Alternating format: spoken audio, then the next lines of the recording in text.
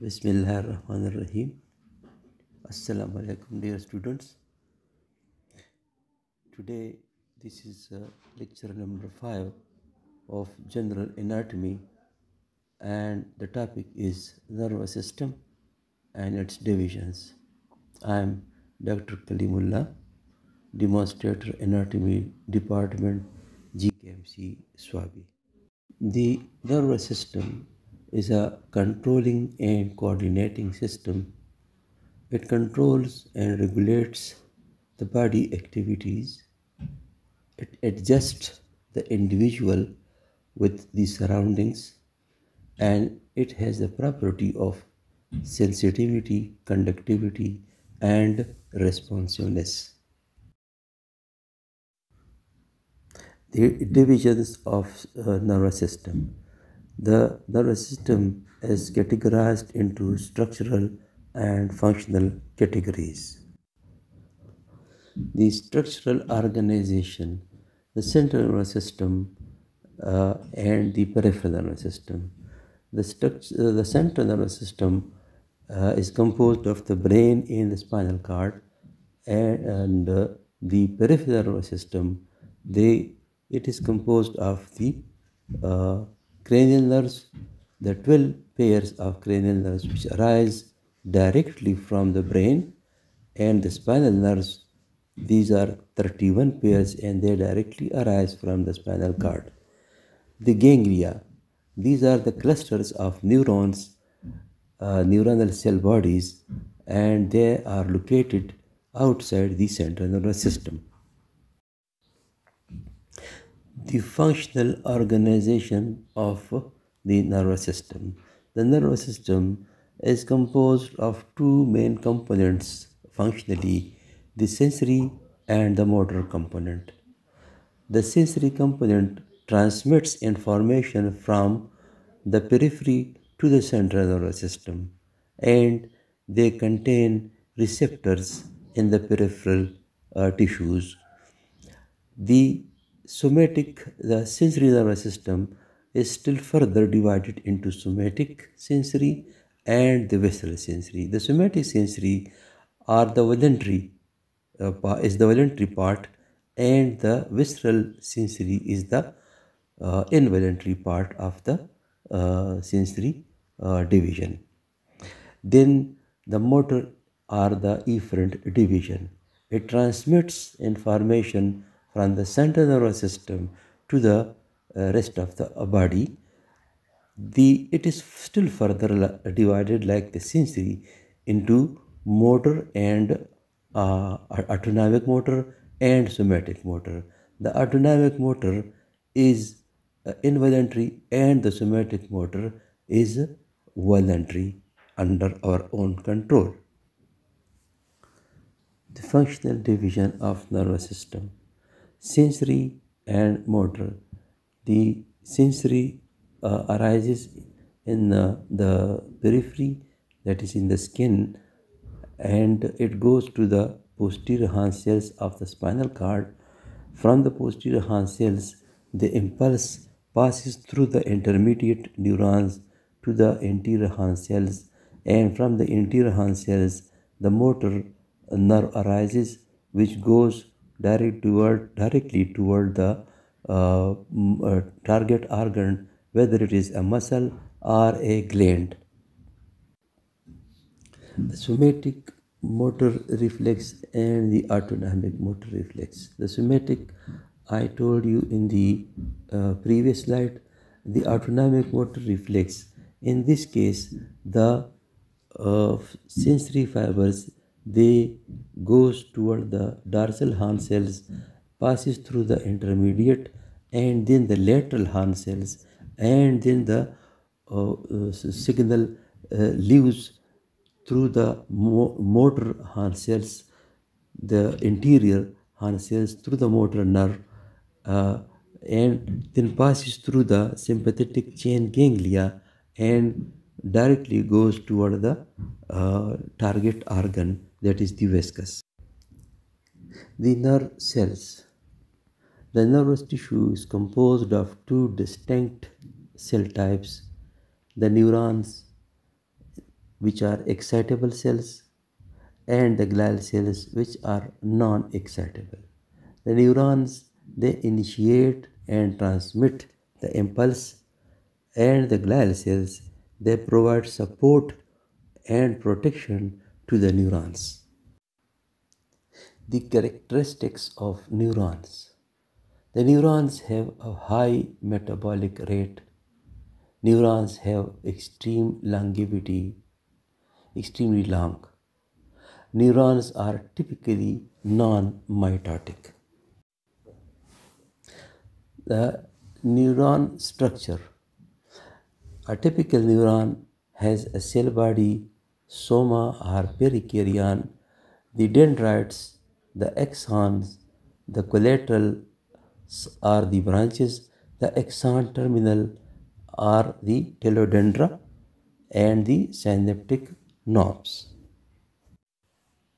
The classification of neurons. Structurally, neurons are classified into three types.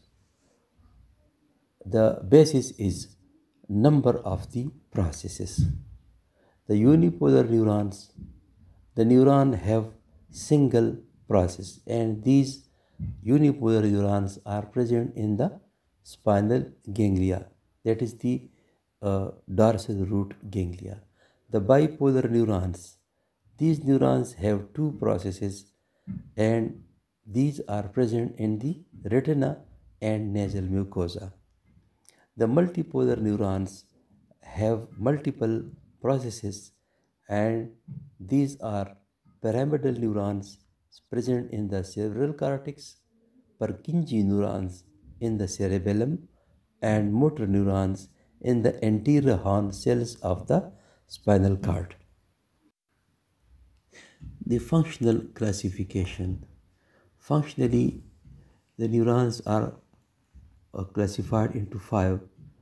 The sensory receptor cells, the sensory or the afferent neurons, the interneurons or the association neurons, also called the intermediate or international neurons. The fourth number is the motor neurons or the effector neurons. The fifth is the neurosecretory cells.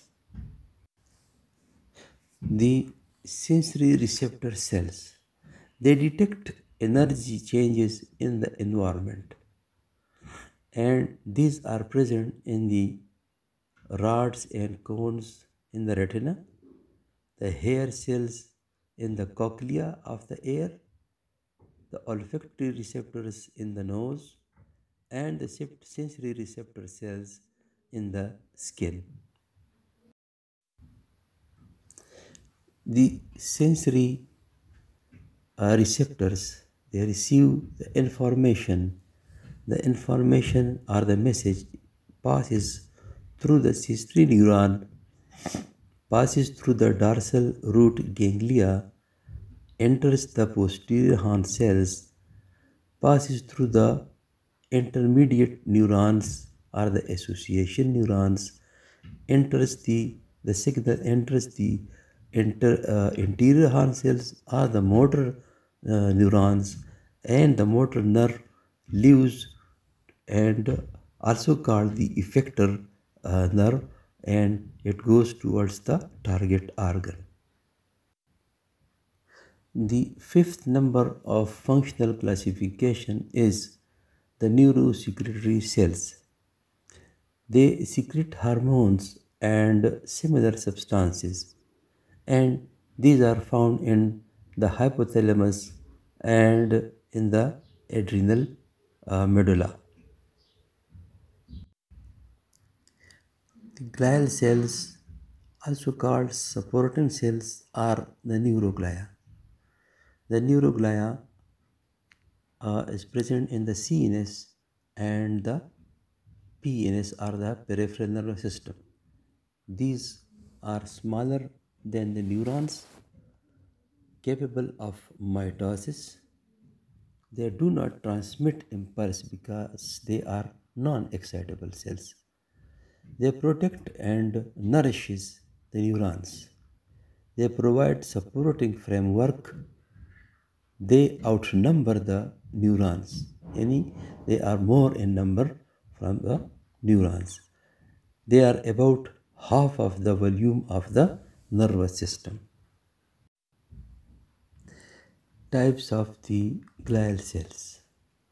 The types of glial cells are two, present in the central nervous system and those present in the peripheral nervous system. In the central nervous system, the glial cells are called the astrocytes, the ependymal cells, the microglia, and the oligodendrocytes. And in the uh, glial cells in the peripheral nervous system are the stellate cells, and the neurolymphocytes are the Schwann cells. The glial cells of the central nervous system. The astrocytes, they help in the formation of blood-brain barrier. They control the entry of substances in the brain. The ependymal cells. The ependymal cells circulates the CSF or the cerebrospinal fluid. The microglia are phagocytic in nature, and the oligodendrocytes, they form myelin sheath.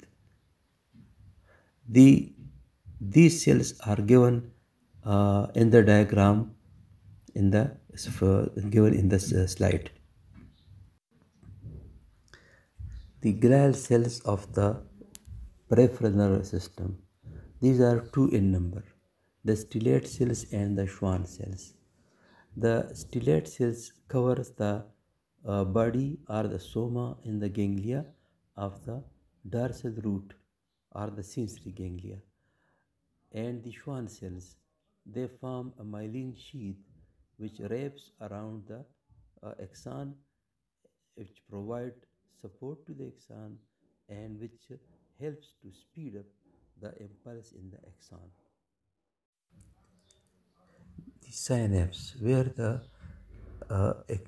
axon terminates, whether it is upon an organ or upon a nerve. The transmission of impulse from one to another neuron is through the synapse. The presynaptic neurons and the postsynaptic neurons. The presynaptic neurons, they transmit impulses toward the synapse, and the postsynaptic neurons, they conduct impulses away from the synapse. The types of synapses. These are three. Exodendritic, whenever the axon ends upon a dendrite. Exosomatic, whenever the axon ends upon the soma or the body of another neuron. The exoaxonic, when the axon synapses with another axon. Thank you, students. Hope you would have followed me. Wassalam till next meeting.